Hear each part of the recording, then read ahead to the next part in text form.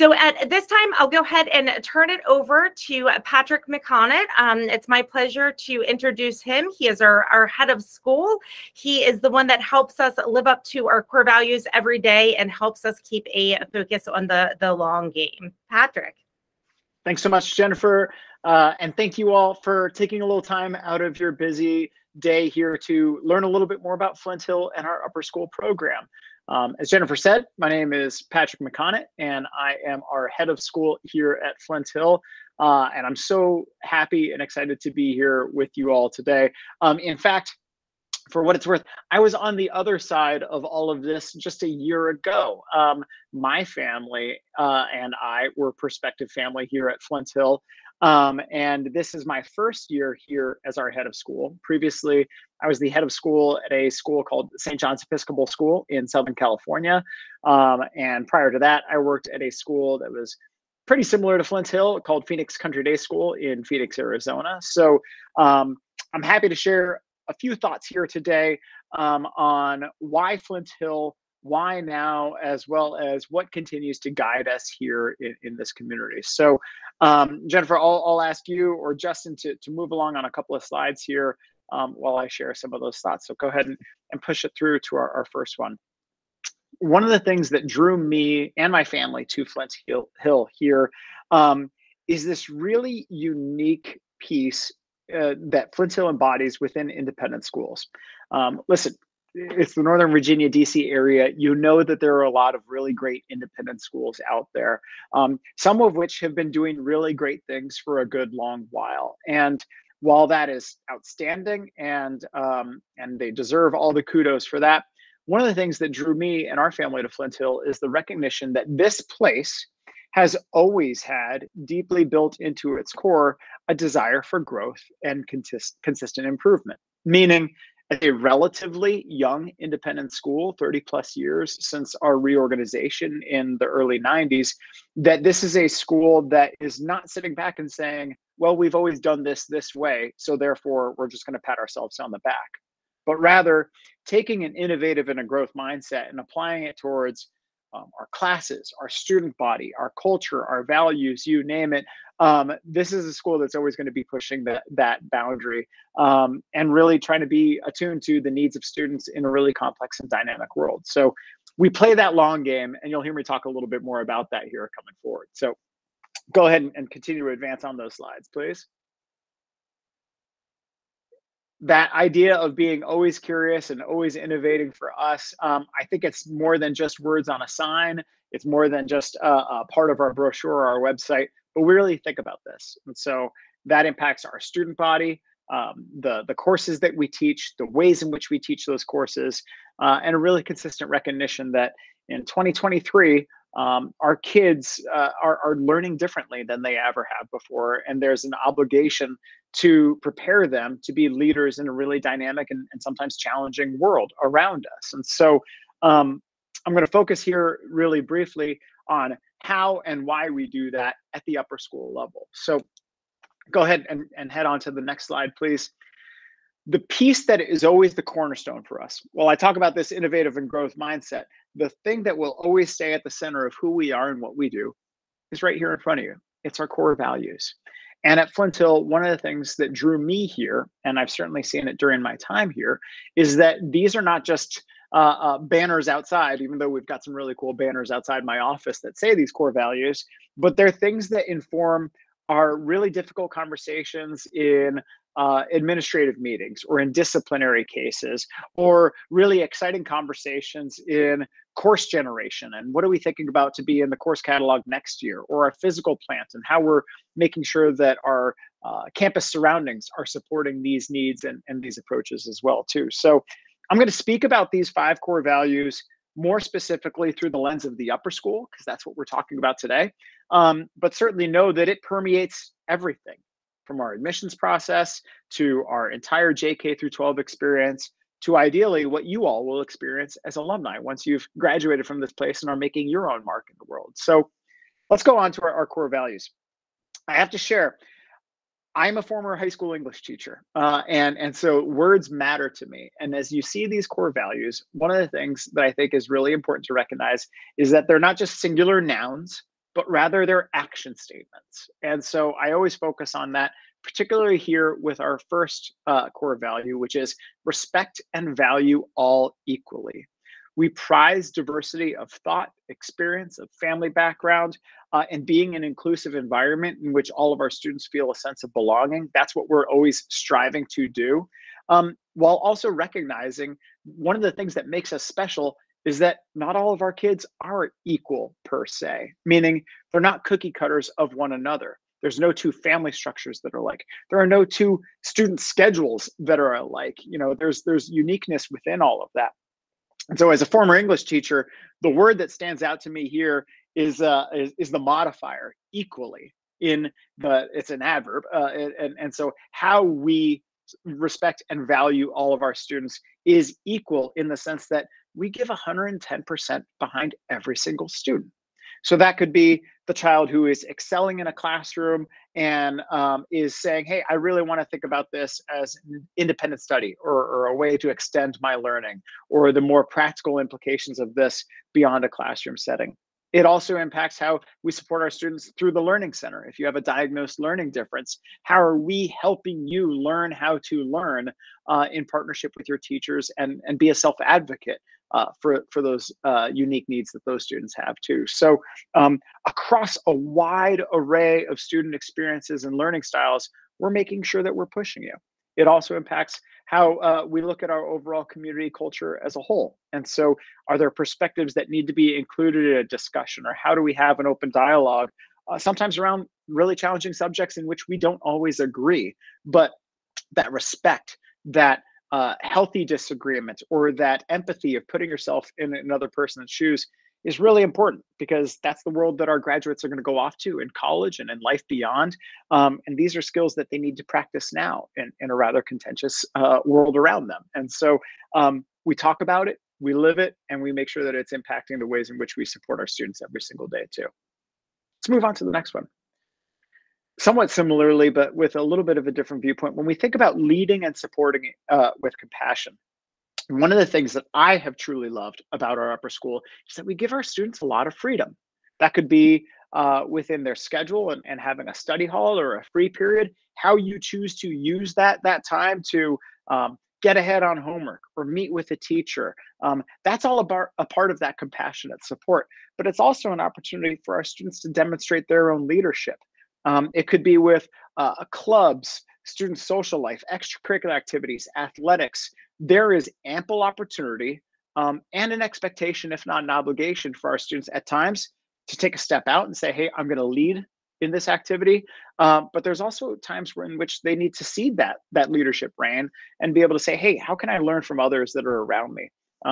It might be as a developing freshman on our JV basketball team, as I was watching them play last night, and seeing how all of the students, including some of the varsity players, were there in the stands and cheering them on and coaching them on in some really key ways. And so how we develop those skills of leadership as well as followership, which is a necessary skill in life at times, is really important for us too, but doing it through that lens of compassion, recognizing that we're not always going to be perfect.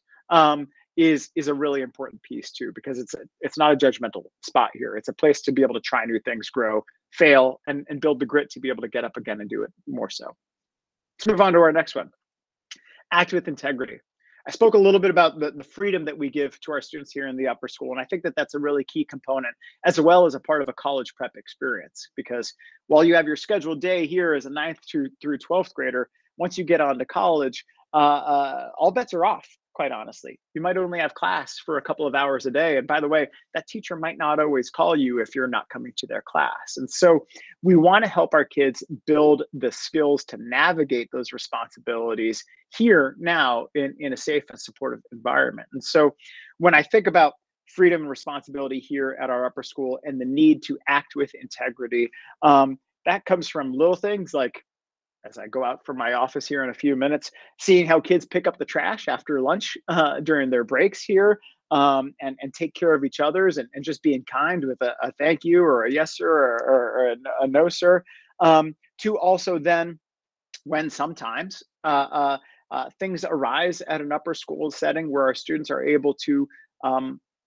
honestly kind of culture correct for one another. And so one of the things that I've been really impressed with at our upper school is that we have a student academic honor council and a student disciplinary honor council, in which when issues arise, a case of plagiarism or a potential disciplinary situation, there's opportunities in which our own student leadership group is able to adjudicate those matters. And so that means something, because our kids are then culture barriers with the integrity of who we are as Huskies.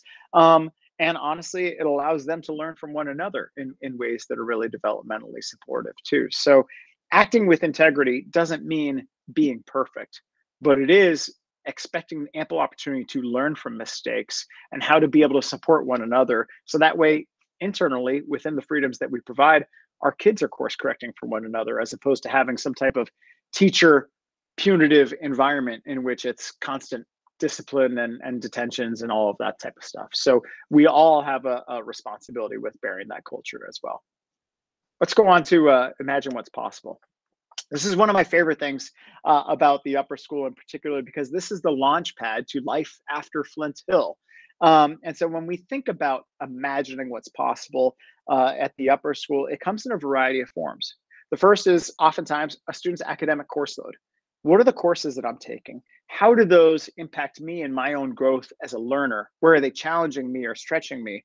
Where are they an area in which I might be diving a little bit more deeply? Maybe I never wanted to take a visual arts class, and here I am trying something new and discovering a real passion for it. And so this constant curiosity and innovative mindset that we're hoping to support in our students also allows them ample opportunity to think outside of the box, which I think is really important in this day and age too.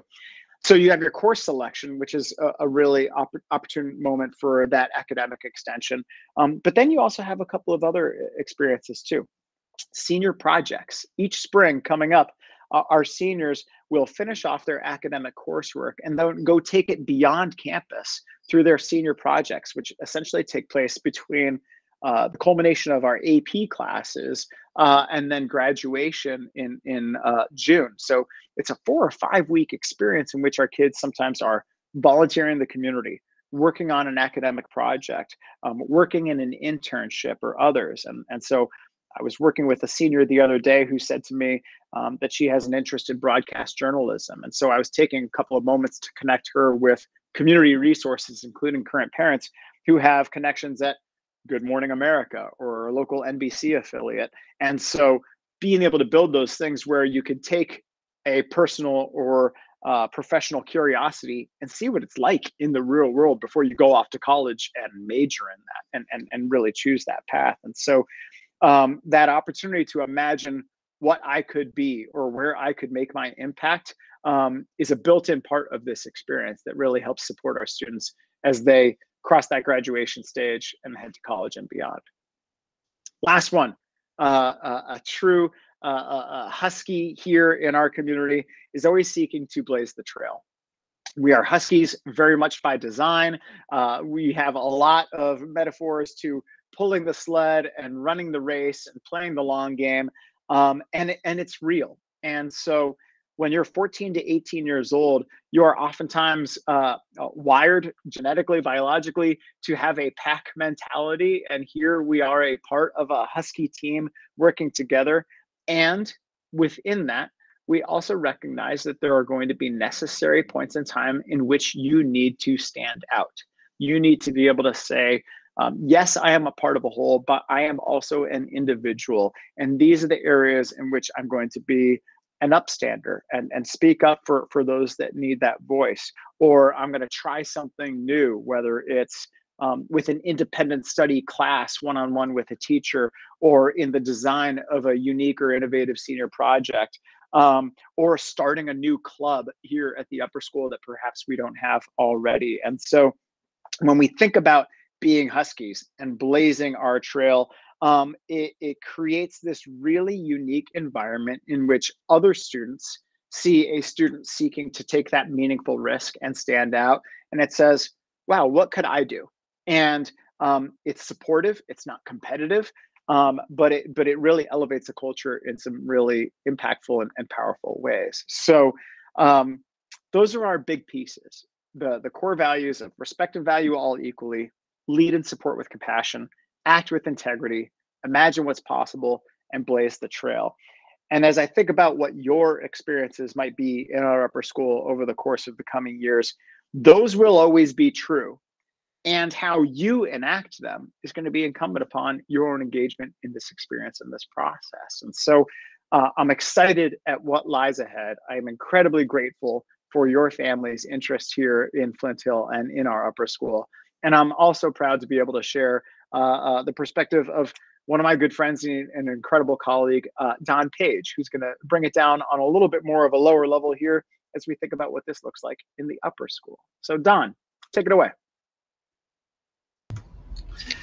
Thanks a lot, Patrick. I really appreciate the time to talk about this. When I know that we have a chance to talk to the larger community about what we do at the school, I always kind of look at the description and I wonder what we're talking about in this specific day, because we could talk for hours and hours. And I was really excited when I looked at the description. It said that this session is about our culture of support and inclusion and how we make students feel welcome and connected from the very first day.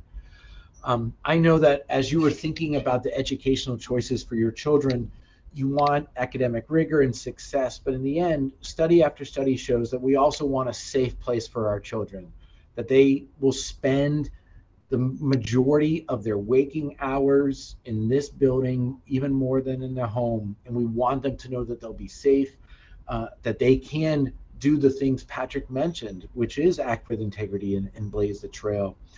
And so I like to tell the students on the very first day, if you saw my job description, it might have 40 or 50 bullets, but really I have two jobs. One is to make people feel that this is their home and they're safe here. All the data shows that students learn better when they feel safe and known and understood. That's not just to make them feel safe, but to get the best academic outcomes for them, to make them feel like this is their community. And the other is to find the best teachers in the world and to hold on to them and set them up for success. And when I look for those teachers, I think of the first one. I ask them how they interface with students. I want to see how they talk with students. When we say we work through a relationship style, we're being very authentic and honest about that. It is very rare for me to be at a place where so many students choose to hang out in the teacher's rooms or the registrar's office or on the couch in the counselor's office. And we want to have those relationships so they feel connected.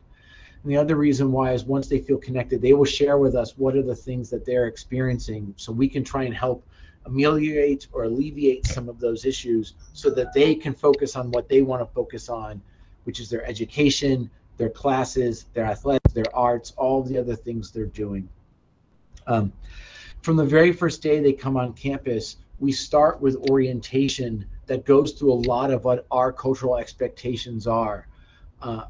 We don't start classes until we have those things set up. And that's true based on a global level and on a specific level. I teach economics, for example, and yesterday was the first day of our semester. And we really spent the day really talking about norms more than other things, because we're going to get into some pretty, politically ferocious arguments about what the role of government is in economics and what the role of business is in economics. But we can only do this if we treat each other the right way and if people feel comfortable sharing those thoughts. I like to say every classroom is a place where you can feel like you can convince or you can be convinced and you can share that knowledge. And so we do that really, really purposely and intentionally. And that being said, I feel really confident I could walk out to over 500 of my Huskies and I could look one and say, what do I always say? And the first thing to say is, this is people's home. And I'd say, then what did you do? And it's like, this made people feel uncomfortable. And this is what we want out of this place. I think it's a good marker that my two children and probably even love this place more than I do. And crave to be back at it. And in a short time, just like Patrick's children have come to find that. And so if you're looking for a place that wants to include people and make them feel safe, this is certainly that place. Even last week, I had a teacher saw me wandering in the lunchroom and they said, you're doing that thing where you're looking for a student who's eating alone, aren't you? And I said, yep. And they've already spotted me when I do that. And when I find them, I start thinking, what are their interests? How do I connect them with someone? Because we are a community and I look for that. I'm proud that my teachers recognize I do that, and I'm proud that we're really mindful of those things. So shifting over to the academic component a little bit, I'm going to introduce our assistant head of the upper school, our academic dean, Debbie Ayers, who will talk a little bit about class and fit and kind of include that theme. So Debbie. Thank you, Don, and thank you, Patrick. It's wonderful to follow both of you. You have gotten me re-energized about talking about our courses today. I know that as you make your decisions about where to bring your students to school, in the forefront of your mind, along with having a safe place and an inclusive place, is also, well, how are the classes? What are they going to be learning? Are they going to be well prepared for the next step in their journey, whether that is college or internships, whatever it may be? Are they going to be prepared if we choose this school? And so I'm really excited to sort of touch on what our academic program is and how students are guided in the selection of courses and maybe just a few of the requirements. You know, time is limited and you're eager to hear from some of our students and our parents, but I do want to just give you a general overview. And so we have 8 academic departments, and our students will experience all of them during their 4 years. We have classes in English, obviously history, social sciences. Those are the first 2, math, and then science, 2 more. We have the classics, where our students can pursue a progression of language in Latin or Greek. We also have Spanish and French in our modern languages, so that's departments 5 and 6. And then we have the fine arts department as well as an innovation department. The innovation department will cover robotics, computer science, independent studies, and a few other electives that relate to technology, the internet.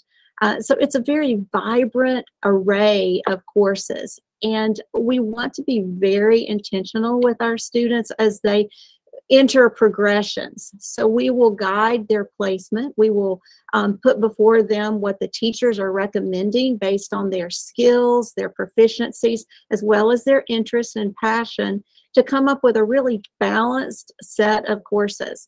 The last thing we want to be is a school that really pressurizes their choices, that only the highest level or only the APs. We feel like there's so much worth in skills development, and those skills can be embedded in all of our courses to help prepare them for college.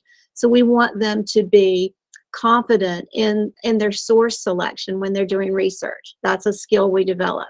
We want them to feel very comfortable in presenting with a group or individually. So we embed a lot of projects in all of our courses, from math to histories to English, obviously the innovation courses, learning how to work together. Patrick mentioned sometimes you have to be a leader, sometimes you have to be a participant and accept leadership. So we want our students in their project-based classes to try on all of those roles, to learn how to delegate efficiently, to carry a task from its inception to its delivery, and then to be able to self-assess. How did I do? How did we do? What type of feedback is really going to be formative as we go into the next project? Where have we improved and what can we still work on? Those are things that we don't just leave to the students to ponder.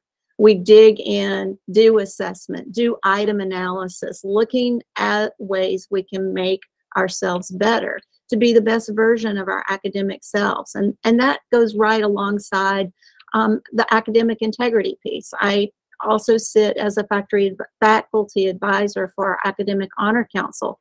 And even though it can be that moment for a student that has some difficulty, I see it as such an opportunity to forge a relationship, to deepen a connection, and to be able to bring forward some character education as well, to help partner with students and families about decision making. What do we feel about the impact of our actions as much as the intent of our actions. And having those really rich conversations, they stay with both me and I hope with students too. And so when I see them on graduation day walking across the stage, there's that knowing look that we share. It's like, yeah, we had that moment together and we're better for it. It might have been difficult, but it could have been potentially a game changer. And so I really welcome that as part of our curriculum here. Working with students as they get ready to select their courses in the spring is also part of the job that I have as the academic dean. So looking at a passion area and helping students delve deeper into that as they select the right courses to do so. Exploring a new topic, maybe one that they thought they could never do. Maybe it's that math class or going from the one progression and picking up a statistics class. Maybe that's something they thought that they couldn't do and suddenly they realize they can and it's fun. I like having those conversations. Developing new skills. If there's an area that they have questions about, I can connect them to resources in the building. We have such a talented staff of teachers, of faculty, and advisors. And so helping point them to the resources that are right here on campus is a part of the work that I do. And then helping students know what the progression is toward their diploma. Alerting them if they haven't taken a course that they need to take, making sure that their college counselor is a person that they can access, that they can find where their questions can be answered as they prepare themselves for that college selection process. So in a nutshell, that was a rather big nutshell, but that's a lot of what goes on in the offices of the upper school. And I'm just excited that you're considering Flint Hill, and I'm so glad that you could share this time with us today. And I'm at this point going to turn it over to my friend and colleague Howard Chang, who's going to continue telling you about the upper school program and introduce you to some of our students and families. So thank you so much. Glad you're here today. Thank you, Debbie. Hope everyone can hear me. My name is Howard Chang. I'm the Dean of Students at the upper school. I've been at the school for, I think this is year 17 now, which is almost as long as Debbie. So I've definitely seen a lot of students, a lot of families, and a lot of the continuous evolution of our institution, which really never rests on its laurels and is always trying to grow and improve and innovate. So it's something I've lived and really learned to admire and value about the institution. My role today is to lead a panel of different members of our community. So I want to start by welcoming the parent panelists that I believe are on the call.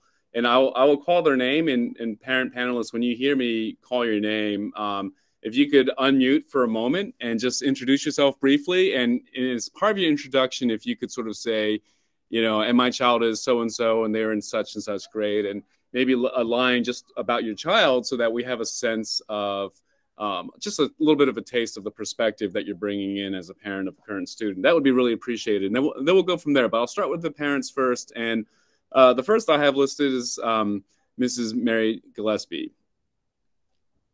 Hi. Thanks, Mr. Chang.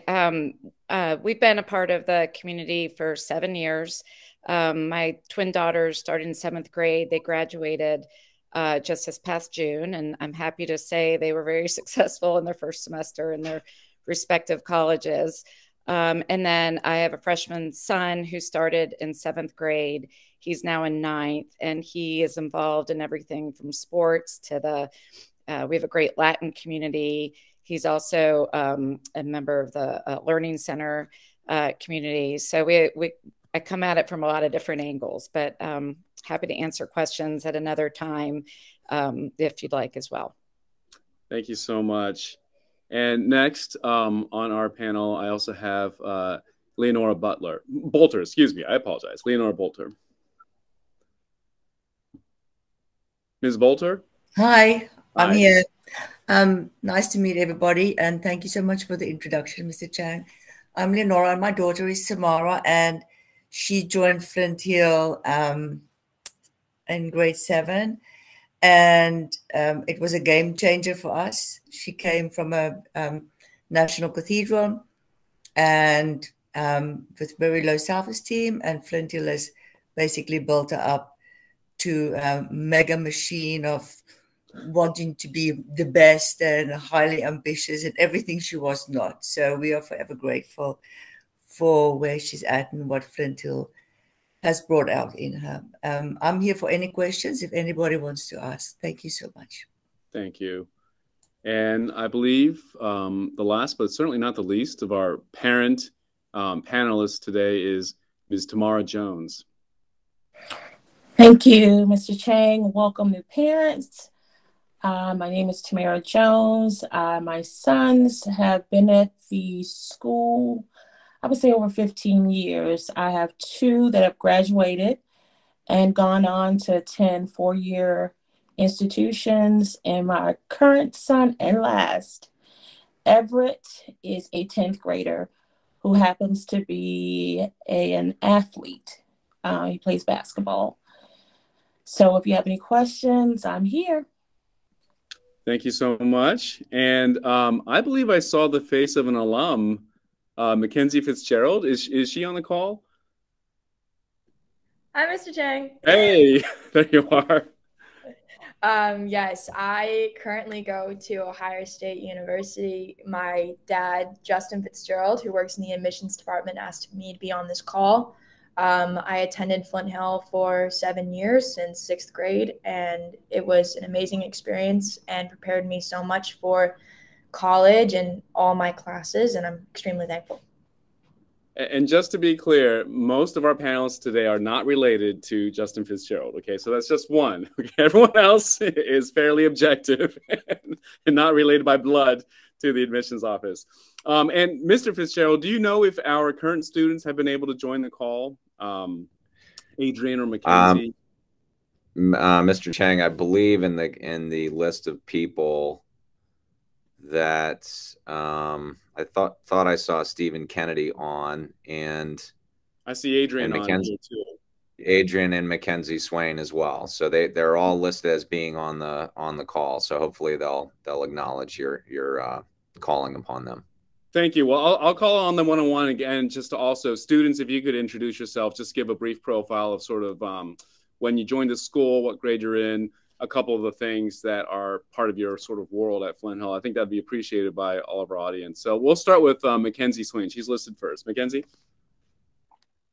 Hi, everyone. My name is Mackenzie Swain. As you know, I'm a junior. I first began at Flint Hill in 7th grade, and I play sports. I play lacrosse. I'm also a part of the BSU, so I'm in leadership for the Black Student Union, and I'm really big in student life. So if you have any questions, let me know. Thank you, Mackenzie. And for our audience, she's using one of those virtual backgrounds. We don't overlook a futuristic cityscape. It's beautiful out here, but it's not quite science fiction cutting edge. So just to be transparent. Then Adrian, if you're there, if you could come onto the call, please. Hi, I'm Adrian Kladakis. I am also a junior, and I joined in freshman year. And I'm a member of the soccer, basketball, and tennis teams, and I'm also in the orchestra. So I'm here if you guys have any questions. Thank you, Adrian. I appreciate that. And finally, Stephen Kennedy, if you're on the call.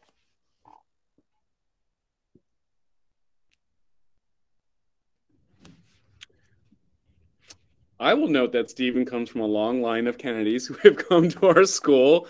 He's a high-achieving student who has also been a member of our basketball team and involved in our club life, the Honor Flight Club, which sort of seeks to recognize World War II veterans on specific days, particularly around, for example, Memorial Day when they fly into D.C., and give them special recognition when they arrive in the nation's capital at the airport. So those are some things about Stephen I can share.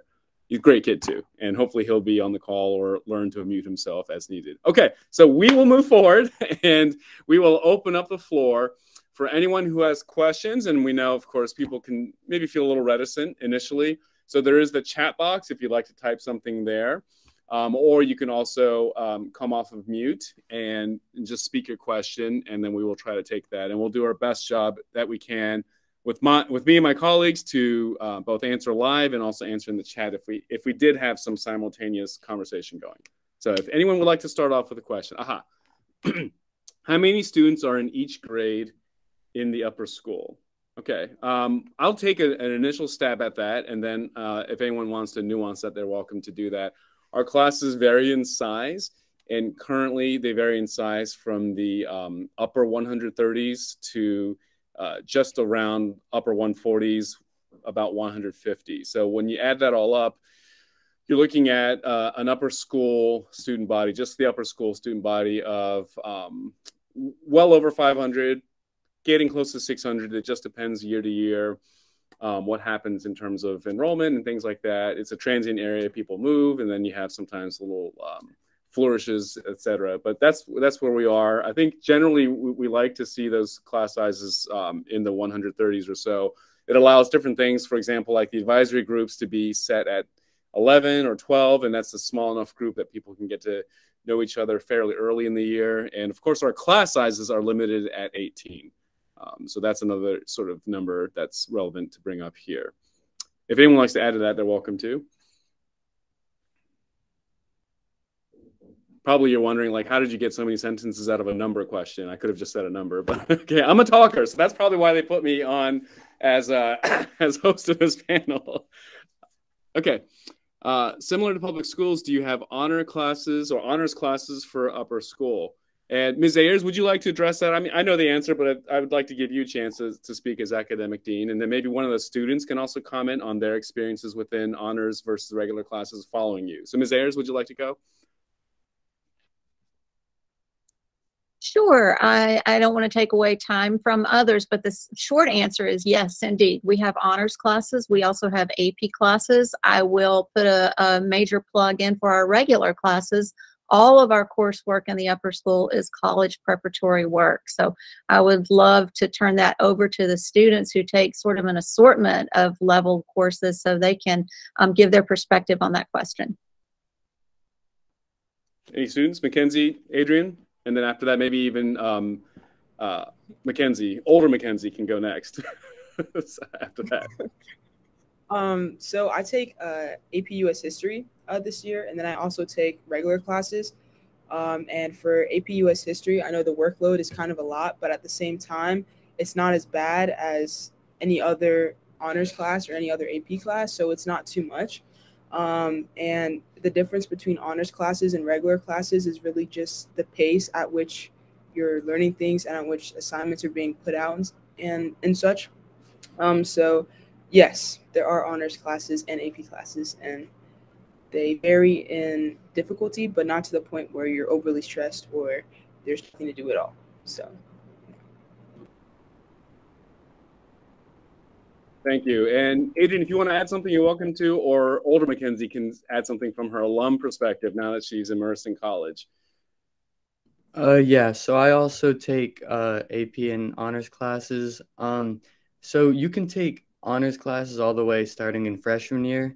And there are a couple of APs you can take in freshman or sophomore year, but usually people start with APs in junior year. And you tend to like work your way up to more as you go later into your high school years. So this year I'm taking 3, next year I'll take 4, and I did take 1 last year. So that's how you usually do it, but they're available to everyone depending on what level you're at. Thank you. And then our alum, any reflections backwards on your experience preparing for college, having taken, surely you took some regular classes in addition to honors, so like about that? Yes, I took regular classes my freshman, sophomore, and some my junior year. I think that what I liked about all the classes, especially in the AP, is the AP courses helped me learn how to have a relationship with my teachers. Flint Hill teachers are all really, really good about giving help and giving advice if you're struggling with something, and especially at the AP level with courses that are mirroring things that I'm doing in college, like the same pace of learning, the same pace of assignments. It really helped me to understand how to communicate with my teacher if I was having trouble with something, or to help out other students at the same level. Thank you. Well, we have a lot of big topics that got raised, so I'll just go with the first one, which is about the Learning Center. Students and Mackenzie alum, did any of you access the Learning Center? I don't know if individually any of you are receiving services. No, okay. Ms. Ayers, do you want to say just a couple of words about the Learning Center at the macro level, and then we'll drill down if it's necessary, and we'll go on to the next topic after that. I'm going to work in the chat box for a moment. Sure. I was just working the chat box and getting ready to answer that question too. So our Learning Center is staffed by 5 full-time learning specialists, and they coach students who have specific diagnosed learning differences.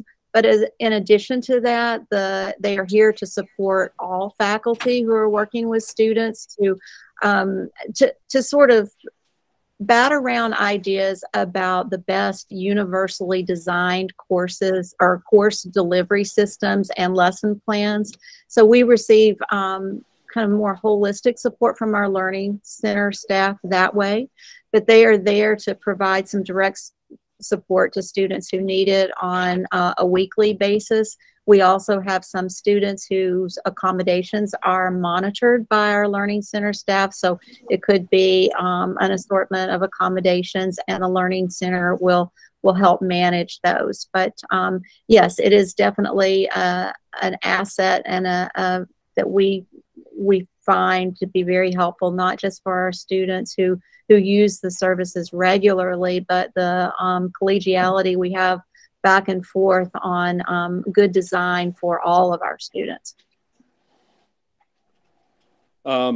There's a question about advisor selection, so I'll speak to that briefly, which is just to say that in the 9th grade, students are placed matched up to a team of 9th grade advisors that we try to sort of train up and prep to be specifically sensitive to 9th grade transition to high school issues.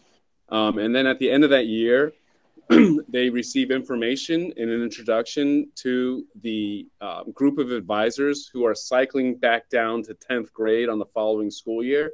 And so they are allowed to rate their preference and add some other biographical information in a form that is then a major driver, data driver in the process by which they are placed into a 10th grade advisor. And so we try to place people with as high of and strong of a preference as we can for the adult advisor. What we don't do is we don't make special effort to place friend A with friend B because we know they're friends and the two of them joined up and rated all their advisor preferences the same. Like we are actually looking to make new social connections and new configurations of students into 10th grade advisory. So that's frankly, I think that when you talk about the long game, that is one of the strengths of our advisory program, because people find over time that they're looking back that they are glad that they had that group that wasn't necessarily comprised of all their teammates on the same team and all the people they grew up with in the neighborhood, but there was value in being in that group with different people. At the same time, on the short term, that's the one area where students chafe in their 10th grade year because they're like, I didn't get placed with these three best friends that I wanted to go to. And frankly, that's by design. So we do our best to try to really put people in situations where they can grow in their experience. And then there was another topic I answered about school clubs. Broadly, we have a whole bunch of clubs at the school. We have a very simple process by which students can register to create a club. And right now, I think we have over 70 again. And so we do put a cap at the end of the first semester. So we have just closed the lid on what clubs we will originate for this year. But we have any number of clubs that go year to year because they're very institutionally entrenched. And then we have some clubs that really reflect a specific student's passion. And those clubs might be handed down and passed on to another student. And then sometimes they may just sort of fade away. But because now there's a lot of documentation around clubs and what clubs do, students are able to see clubs from past years. And sometimes, for example, this year, we had a student revive the origami club. We haven't had the origami club, which is a very specific niche interest. We haven't had that for 4 or 5 years. But they saw it noted in a previous year, and they were able to revive that. So that's the short answer on clubs. Do any of the students or alums or parents want to comment on any of those topics before I start looking back at the chat? Because I want to give time. Those are big topics for expansion here, particularly from your valuable perspectives. A, the Learning Center, particularly if you had a child who used the Learning Center. B, the advisory process or the advisory program, or 3, clubs and club life. If there's anything in those topics that a parent or a student or even you, Mackenzie Fitzgerald, would like to comment on, we would welcome that now.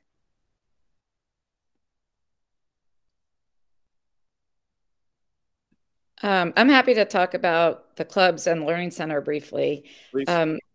So my daughter, one of my daughters graduated last year, was very involved in the clubs and the SCA, the student government, and that was a wonderful experience for her. She did athletics too, but that wasn't a strong suit. So she really found her sea legs and leadership in those areas.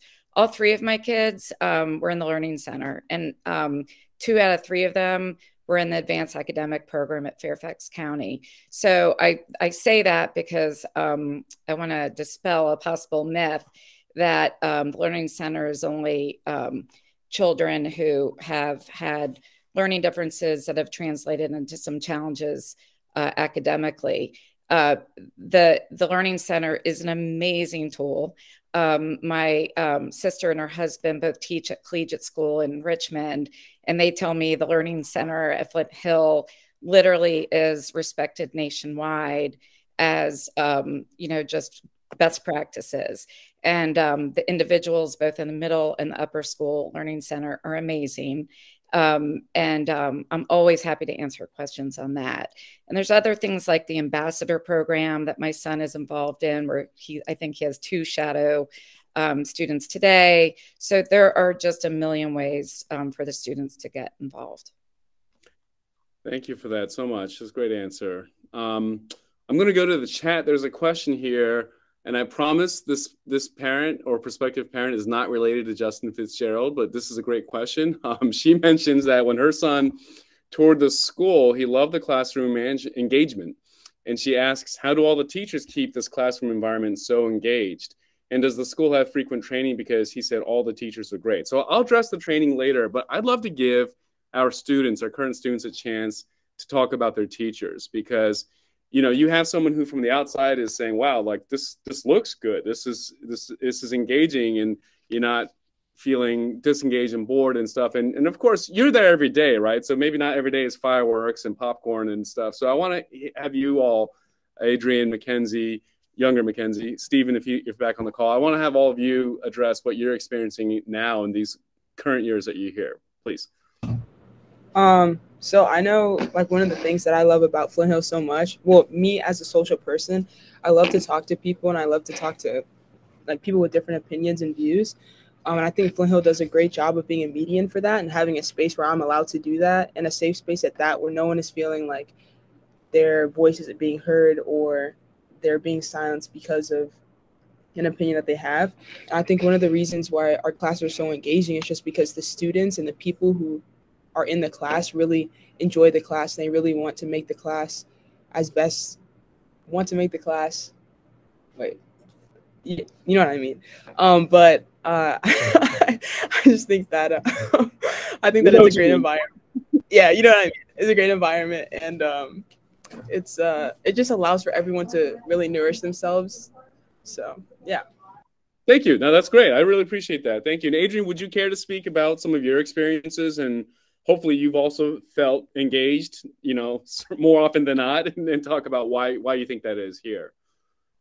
Yeah, the one of the big differences between Flint Hill and other schools that I visited before I came here was the class sizes, and that makes a big difference with the teachers, because they can focus on you more. You learn a lot from them in conversations, and also there's more like small group things you work on, and I find it easier to learn things when I'm working with a group on it. Like just today in chemistry, we not chemistry, but we're learning about chemistry in biology. Anyway, we made like models of these cells with like hands-on things that we could build, and we did it in groups, and it's fun. Same thing with history class. We're looking at a lot of pictures. It's not just sitting there listening to lectures like I've seen in other schools. Just yesterday in English class, we had a discussion about books that we're reading. So it's a lot more engaging than I found at other places, and the teachers really do want to help you learn. And Mackenzie Fitzgerald, we do want to hear from the alum perspective, especially now you're in something completely different. right? Completely. I actually, I want to speak from a different perspective. I have a little brother at school. He's a sophomore, and I went away for college, and I don't see him for months on end. And suddenly I came home, and he had transferred in sophomore year. This is his first full year at Flint Hill, and he has straight A's and a B. And he told me that at his previous school, he went to a public school, that the difference between this school he's at now and the previous school is that the teachers don't give him busy work. They're actually engaged in the conversation. They go to him if they notice that there's something wrong and that he needs a helping hand. And watching my brother, who hated math for the most of his life, suddenly have an A is really, it makes me really happy, because I know how engaging Flint Hill is, and it's just reflective in his progress from being a student that hated courses like math to now being an A+ student. That's a really good perspective. I appreciate that. Thank you so much. Part of that question was, are there frequent trainings? And I would say Flint Hill is intentional with the trainings that it does do. Obviously, you could always have more training and more professional development time, but the calendar is what it is. But Flint Hill has a very healthy budget, and they're supportive of teachers engaging in professional development. And it happens both on an individual basis, where teachers will apply to attend a workshop or a seminar. It also happens on a broader scale, where the school will bring experts in to train a group of teachers or the whole faculty during our professional development days, or post-planning or pre-planning. And then it also happens very organically in a peer-to-peer level. And this is, I think, the real strength of this, is that there have been days in which we have time as a faculty and staff to do some in-house work, staff development, et cetera. And one of the initiatives, certainly in recent years, that I think has been one of the stronger hallmarks of that time usage is something called PDBFF. It's not something I originated. I was just pleased to observe it. But basically, the people within our instructional coaching team and some of their colleagues will organize an opportunity for teachers to basically showcase things that they're doing in class that they think are cool and helpful, and showcase them for other teachers. And what happens is that time gets broken up into sessions, and you as a participant get to go to whichever session strikes your interest, and you get to see your colleague who teaches the same kids you teach, right? Maybe from a different discipline, sharing things that worked in his or her classroom. And then, of course, because it's so informal and it's colleague to colleague, you're comfortable, you're able to ask questions, you're able to follow up later.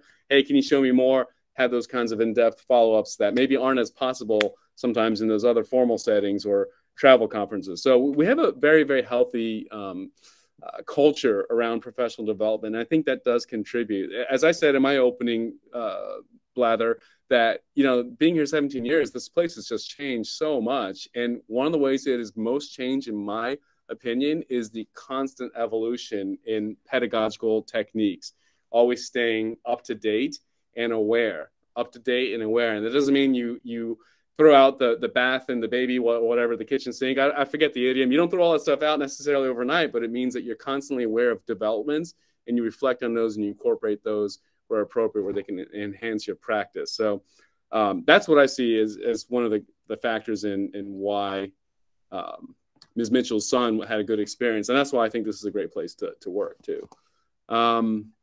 Where are we on the chat? Colleagues, are we caught up? Have we been able to address most things that have come through the chat? Are we behind? Because I don't want to leave one person walking out feeling like my question didn't matter. I certainly don't want that. No, Howard, you've done a fantastic job of keeping up with the chat and answering questions along with others. So I think we're current and ready to take on a question. Good. Okay. So our table is clear. Any other topics, questions, follow-up questions that people would like to ask? I think our parents are ready. Our students are ready. Even our old alum is ready. We're all ready here. Other questions?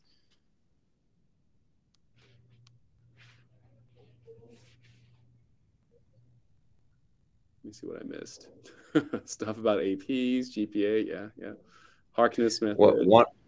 Mr. Chang, one of the questions early in the chat, and we've covered this a little bit already, but standard question of what differentiates Flint Hill from other schools, our peer schools, and I'm sure our students and parents could speak to their decision making in terms of choosing Flint Hill and the environment that they've experienced here. Yeah, that's a really good question. I'll give a really short three-word answer just to start us off? And I've never given this answer before when asked this question, but when I think about it, this comes to my mind. I'm going to say humility, energy, and flexibility. So those may be very pregnant with lots of implications and meanings, particularly in that combination. I think that combination has been very powerful for us, that institutionally we are humble, energetic, and flexible.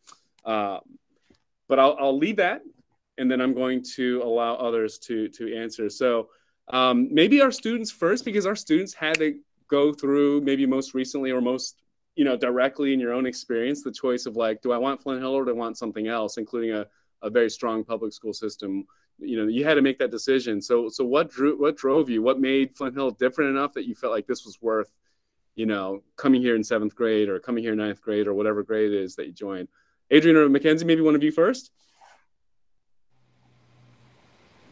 Sure. I came to Flint Hill in 7th grade, and before this, I went to the Langley School, and I was there for 8 years. I was there since kindergarten, or like pre-K, actually. And honestly, I'm not gonna lie, I was crying every day when my mom told me that I was gonna be going to Flint Hill. I was so sad. I had so many lifelong friends that I'm still friends with till this day. And I was so sad because honestly, going into 7th grade, I thought like socially it wasn't, because the academics will always be there.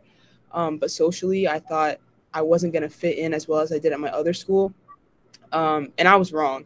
I was completely wrong. I came into Flint Hill and everyone was so welcoming, and everyone came up to me. I didn't even have to I went for my shadow day and everyone came up to me like, oh, what's your name? Let me help you find your buddy. Like everything was everyone was so nice and so welcoming. And I think that's what really sets apart Flint Hill from other private schools. It's just a sense of community.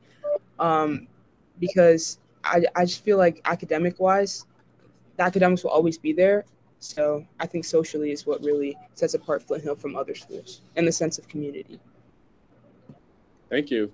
Adrian, do you want to talk a little bit about what you see as making Flint Hill different for you from other things you could have done, perhaps?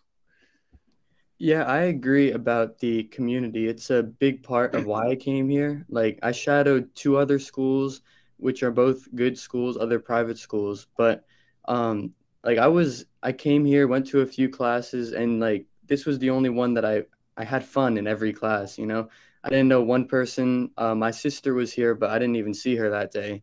Didn't know anyone, and it was fun. Like, people talked to me about different sports that I played. And I remember there's good lunch here. It's like buffet lunches. So got a good lunch, and then my shadow sat down at this table, and they just all started talking to me, asking if I played like these video games they were playing, and they just told me to join them. And so it was really nice that these people a year older I was in 8th grade. I was scared of all of them, but they were really nice, and they invited me to be with them. And I was like, that's where I wanted to go. Thank you so much. And parents, you all had to make, a very, very big decision, right? Where do I invest my education dollars? Where do I send my child to school? What was a driver for you that made you decide this is the place versus maybe a different place that I could also choose to spend my dollars at? Hi, it's Tamara. My sons all started out in public school in Maryland, and then we transitioned for my older 2 in the 7th grade and my youngest in the 6th grade. And with our older son, we were accepted into 3 other schools in addition to Flint Hill. And what really made the final decision for us was the integration of technology with learning, the small classroom sizes, and the I don't want to say individualized, but how the teachers try to, they wrap around with the students. That was a big selling point for us. My other 2 were interested because they saw what their older brother was getting from the school. And that solidified it for us. But speaking as a parent with 2 kids that have gone on to 4-year institutions, both of my older kids, my oldest one graduated in 4 years. My second son is on target to graduate in May 2023, which is also 4 years. I think the school prepared them to handle their schoolwork and play sports to manage their time. They were well prepared for school. They were able to communicate with their teachers during class and after class if they had any questions or concerns, which I think speaks volumes. And that's one thing I love about Flint Hill is that they encourage the students to speak up. And that will carry on through life. And my oldest son right now is in grad school. And again, he always references his experience at Flint Hill, the friends that he made that pushed him to do more. And the same can be said for my middle son. He's in the same way. He has friends that he's made with, and while at Flint Hill, that when they're home for the holidays, they reconnect. They push one another in what they want to pursue outside of college. They're there for one another with family celebrations, which is amazing when you look at what's going on today, that they're so close. And even now with my son in the upper school, there have been challenges, and I can say that the administration has been very, very open to contacting us, working with him, making sure he stays on target. Mm-hmm. And keeping him focused. And he has been in the Learning Center. He does not have a plan, but the Learning Center has been great in helping us, offering us suggestions on what we can do to continue to engage with him. So I say all that to say it's a great school. They do a lot to make the students feel welcome and to move forward into that next phase of their lives. Thank you so much. That was a wonderful answer, and I really appreciate you incorporating all of your children into that answer. I know all of your kids, so it's nice to hear about them too. Thank you so much. And Ms. Gillespie and Ms. Bolter, would you like to say something a little bit briefly? I think we're a little over time, but if you had a few words you'd share, I'd love to hear those if you could.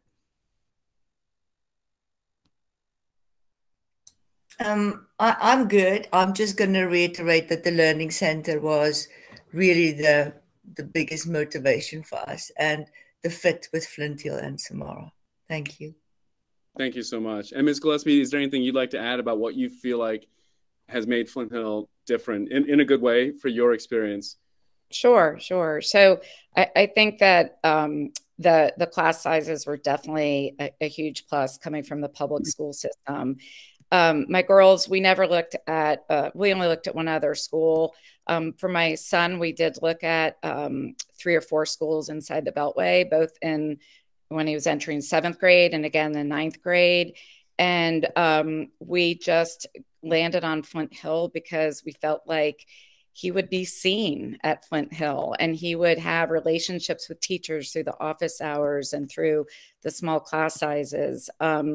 He's got high academic potential, and we felt like this would be the best fit for taking honors classes and AP classes later on in his high school career. And my girls in the Learning Center, they took AP and honors as well. So we just knew it was going to be a really good place for him. And we're right, he's doing well. So I encourage you all to consider Flint Hill. It's just been a great experience for all 3 of my kids. Thank you so much. And I'm so sorry if there are other questions that haven't been able to come to the surface, but it is time to hand it back over to the admission office. We're 5 minutes over. I apologize for going over. Thank you so much, panelists, for your participation. It's just invaluable to hear all of your experiences, current, past, and sometimes multi-child experiences. So thank you for sharing all those. I appreciate it. Okay, Mr. Chang, thank you so much for helping facilitate the panel discussion, and thank you to all students and our parents for joining us today and helping out. At this time, my colleague Julie Lewis and I will go ahead and talk a little bit about our admission process, next steps, and of course answer any questions that you might still have.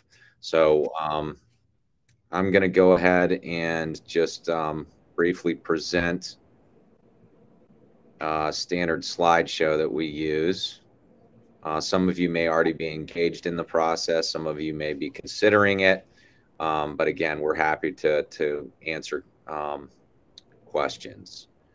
So in terms of, and Miss Lewis, can you tell me if you can see this?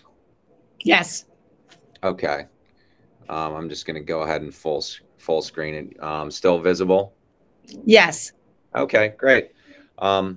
So just, in general, what is required to apply? Here's the link in terms of going to our website and starting the application process. It's very direct underneath the admission tab. Once you, put in some general information, we usually will email you back within 24 hours with information associated with your account and login information.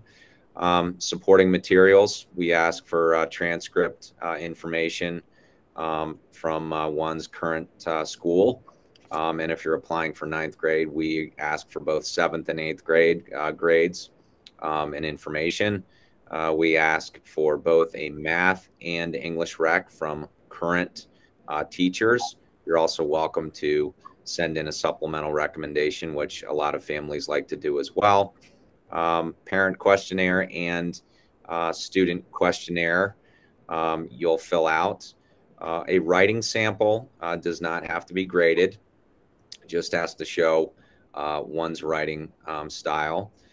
We are an SSAT optional school. We're test optional overall. So we do not require any specific test for our application process. We feel strongly about the fact that the other information we gather and our interview process gives us enough information to make decisions on families and students. So that last part down here that you can see, parent and student interview. It is generally in person. We do have a virtual option, and we end up interviewing the student and parents separately from one another. Julie, feel free to jump in at any point if you'd like. Yes, and so going through the admission process for future years, meaning 2024-25, the process will start September 1 for 24-25. It would start September 1, 2023. So we always start the year prior of students beginning school. So those of you that are looking in the future, you can contact us in September for the next school year's admission process. Great, thank you. As far as timeline now, as you can see here, January 20th is our initial deadline for applying for the upcoming year. However, after January 20th, we go into what we call a rolling admission cycle. So both Julie, myself, and Lauren South in the upper school continue to work with families through the summer. At times, obviously, where there is room at certain grade levels. But if you are in process now, deadline is 2 days away. We will continue to accept materials from families that are in process through February 3rd. And then you can see our decision day when we send out notifications is March 3rd. There are certainly many revisit events after March 3rd. And then students that are accepted to Flint Hill and make the decision to enroll in Flint Hill will then come in April and May to take assessments. We require that all students take a math assessment, language, and if a student wishes to take any honors level classes as well, for, let's say, contemporary world history or English, they would have to take an assessment for those 2 subjects. Also, if I can add on, those parents who are still going through the process, we are obviously still interviewing after January 20th, recognizing that the 3 of us can't obviously, meet everyone between now and Friday. So if you have not scheduled your interview yet and you are just about finished with your application process or are in process, please give us a call. We can schedule it, or you can contact the officer that you're assigned to, either myself, Julie Lewis, Justin Fitzgerald, or Lauren South. If you contact one of us, we can get you to the right officer to set up your interview.